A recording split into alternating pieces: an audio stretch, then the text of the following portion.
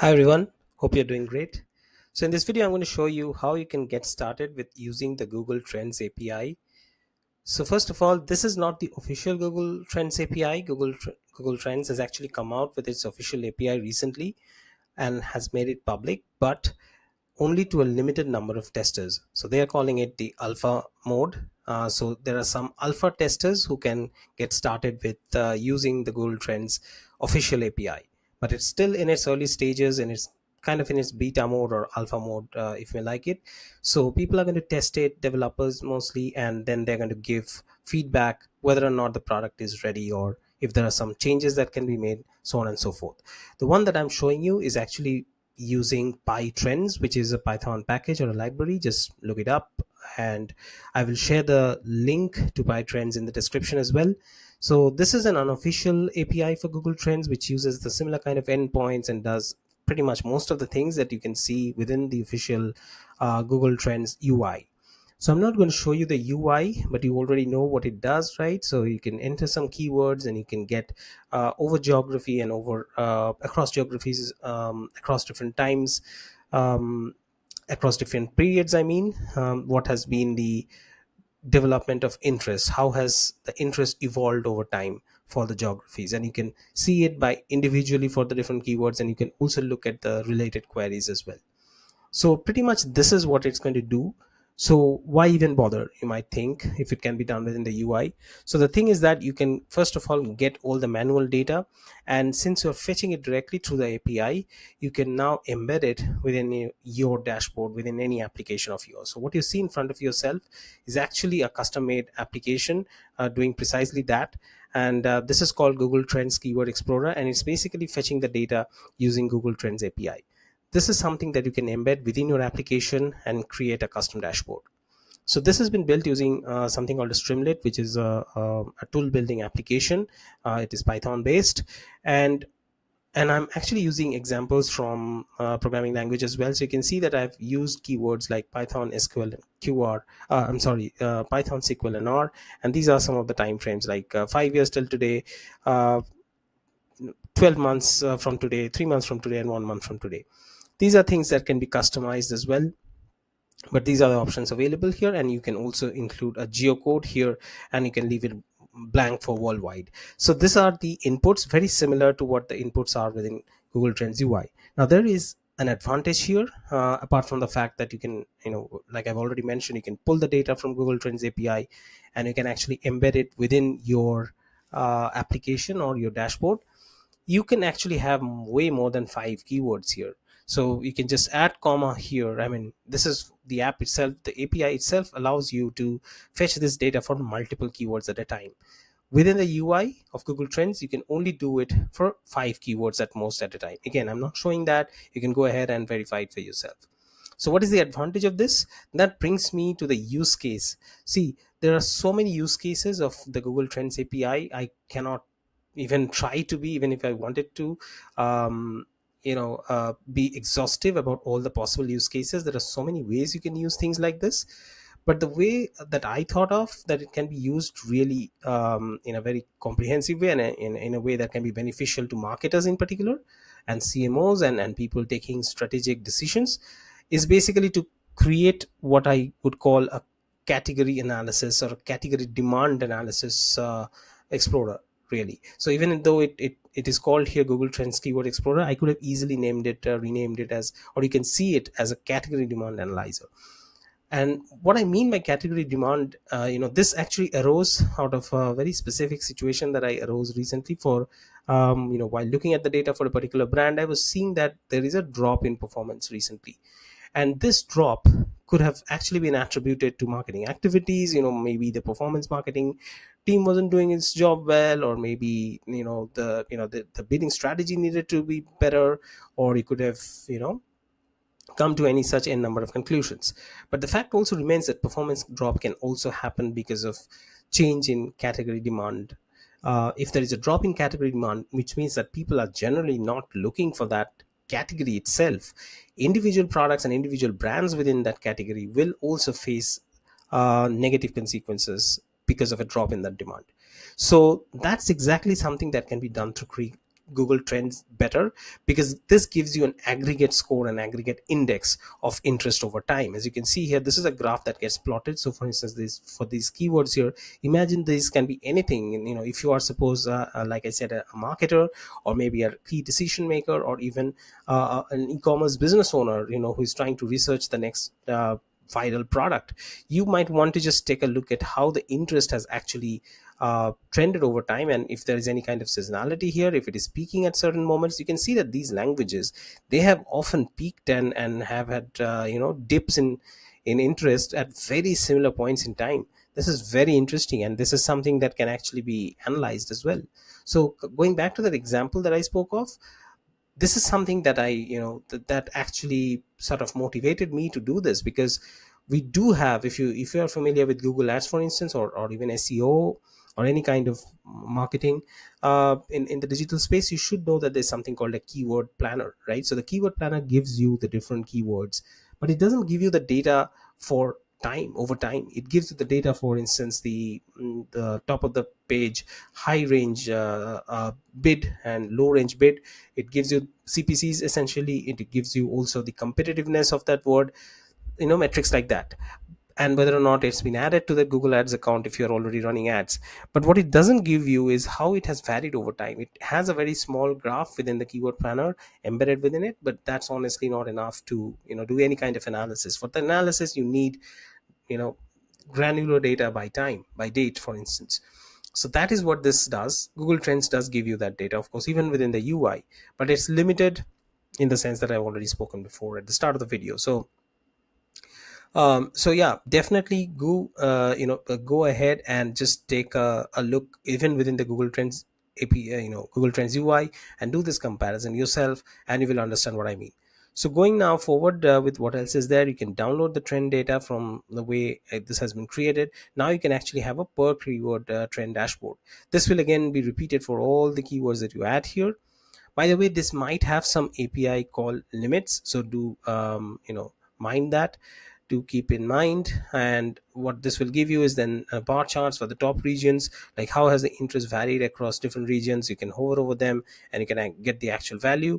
You can also this is a nice little interactive chart, by the way. You can just scroll up and down and it will change in the amount of variation it has between the different bars, across the different bars. Then it also has related queries, like I was saying, even within the UI, it's giving you the rising and the top, and it has the corresponding indexed value, the score for each of these keywords.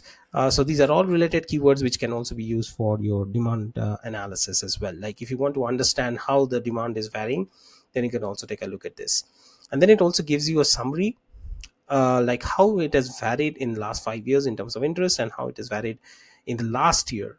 And then you get a comparative picture, like how it has varied. So the difference, divided by the last 5 years average, this gives you the actual change percentage between the last year and the total timeline of 5 years. So this is very interesting. And by the way, this 5 year average has come because you have chosen 5 year here. So if you choose something else, this will give you a different change percentage. This is a relative percentage, and this is very useful because you can see what it also tells you, that this is relatively stable. And this has been done using a benchmark value, which means that if it is within a certain threshold, then it will be called relatively stable. And you can look at the graph that if you look at if you just ignore a few extreme values here and there, a few extreme variations, more or less it has remained very stable, right? And you can see that there's been an increase in interest around the same time, some dips around the same time, like I was saying before, but more or less these have remained relatively stable. And you will see that that's the case even with SQL, and even with and you get all the related queries like I mentioned. And here also it is relatively stable. And if you look at R, for instance, that also is actually telling you that it's relatively stable, but that's a predefined thing, so you can set your own thresholds. Of course, this is by the way not just part of the Python. This is something that has been added on through code.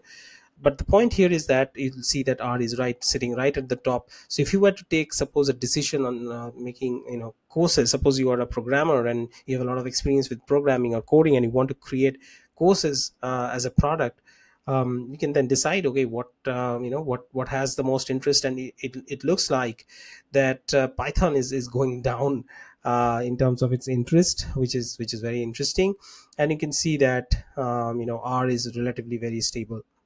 So this is all relative again, and R is and even SQL is kind of going down along with Python a little bit. So this might, this might be because of various reasons. You never know. This could be because of AI. Maybe people are not looking into these languages so much as before.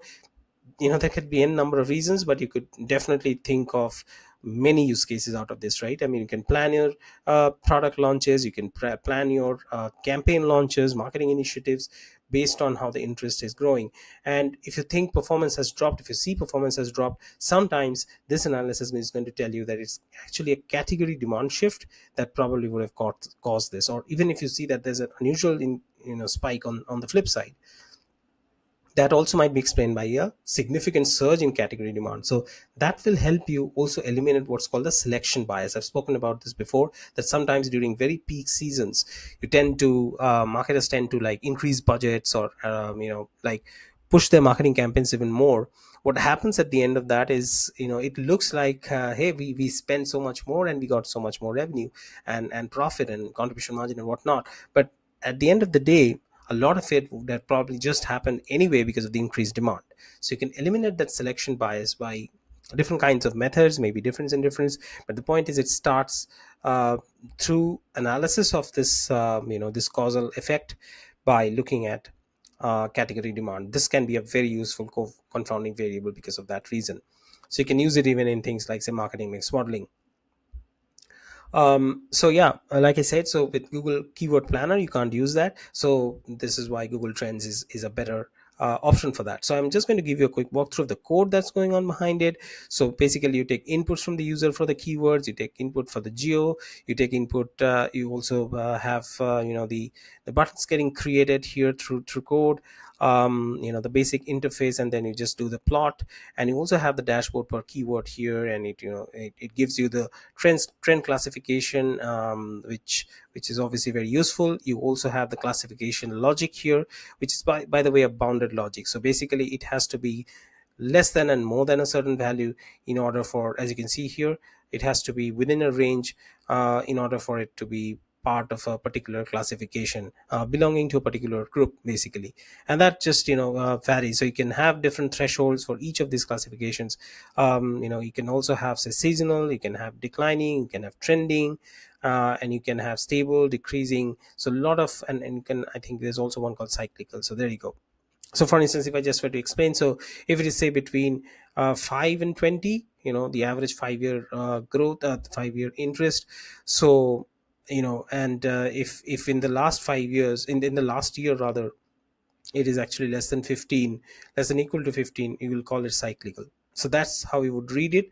And that kind of makes sense, right? Because it's always kind of every 5 year it tends to have a cyclical pattern. So that's basically what it really means. So it keeps on varying. You see the difference always in this range is 15. So it sort of keeps varying within that interest range. So this is how the different thresholds have been defined. You can also work on other kinds of thresholds as well and see which one works best for you. But this is just to get you started on how you can start using the API. So hope this was useful. Again, what I'll do is I'll leave a couple of links in the video description, definitely for PyTrends as well. So you can give that give that a shot if you're interested. And that's pretty much it. So I'll probably create more enhanced versions of this app with some more advanced ways of using Google Trends API. One way you can already, I can already see it, that it can be used is sort of incorporating it within, or rather sort of including it along with other data from other sources, and carry out forecasting, right? So you can generate forecasting models, use it as a covariate, as I've already mentioned, as a confounding variable, and that can essentially improve your understanding of how demand factor, or the demand category, or demand of your category is also impacting your overall media and marketing mix. So if you like this video, or if you have any questions, do let me know in the comments. If you have also been able to apply for the alpha testing for the new official API for Google Trends, do let me know if you have already taken it for a spin and how that went. If you have any comparative analysis with what you just saw here with PyTrends. By the way, this is completely unrelated to PyTrends. It's absolutely not sponsored or anything. So I just found that, and I found that repository to be publicly available, and therefore I went ahead and used it. So yeah, that's pretty much. I'll just leave you guys to it, and if you have any questions, any remarks at all, just let me know in the comments. If you want other upgraded versions of this app as well, let me know if you have any suggestions along those lines. But so far, that's it for now, and I'll see you in the next video. Thanks for watching.